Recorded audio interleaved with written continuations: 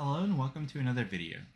In this video we're going to be doing problems from today's biweekly contest, and so the first one is find words containing character. And this one you're given a zero-indexed array string words and a character x, and you want to return an array of indices representing the words that contain the character, and the returned array may be in any order.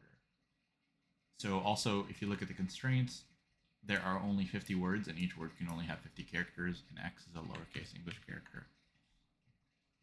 So pretty much what we have to do is we're given a character and we're asked to return an array of indices of words where the letter is in. So in this first example, E is in both of these, so it returns 0, 1.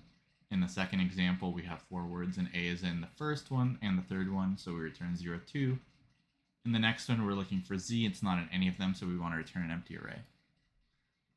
And this is pretty much, I have to say, probably the easiest LeetCode problem I've ever seen so far. So it's going to be a pretty short video. But essentially, all you have to do is, for a word, you just have to loop through the characters and check if there's a match, right? So you just go through your array, you keep track of the index, and you just loop through the characters, and if there's a match, then you put that index into the result array. And that's pretty much it. So like for this one, you would go through leet, let's say, and then you would check, like, is L equal to E? No.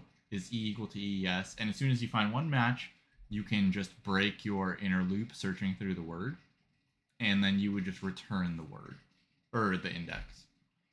So what you can do to make this, I guess, a little bit harder is practice a list comprehension. So basically what we're going to try to do is we're going to try to get an output as a list comprehension instead of doing this like looping thing. And so in Python, if you do like something like this, like if you say I in like whatever word, right? So like, I don't know, chin or something.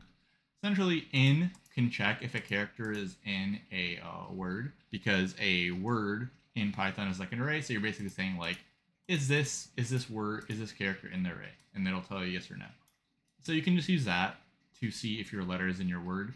You could also actually do something more complicated, but this is good enough. So we're just going to do a list comprehension. So we're going to say return. And what do we want to return? We want to return the index, right? So we'll say return words I. Actually, it's going to be like this. For I in range length words, right? So we're saying, let's go through every index in words and let's return words I. So right now, this will basically return every single word. Actually, we don't want to return words I. We want to just return the index, right? So now what this will do is it will return the index of every single word in word, but we also have to filter by the word containing the character. So we can just say if words I, right? It's going to be like this, actually. It's going to be if x in words I, right?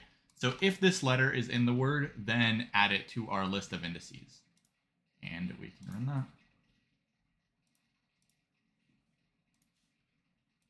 And there we go.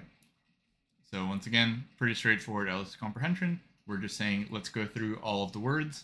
And if the word contains a letter, then let's add its index to our result list. And yeah, so let's go through the time and space for this one. So for the time, we are looping, if we go back to the description, we are looping through all of the words, right? So basically what in will do, worst case, is it will loop through all of the words and every single character in the word. So let's say m is like the amount of characters in a word and n is the number of words. It will be m times n. And for space, it is 1 because we're just using the result. You don't need to make any other data structures or anything.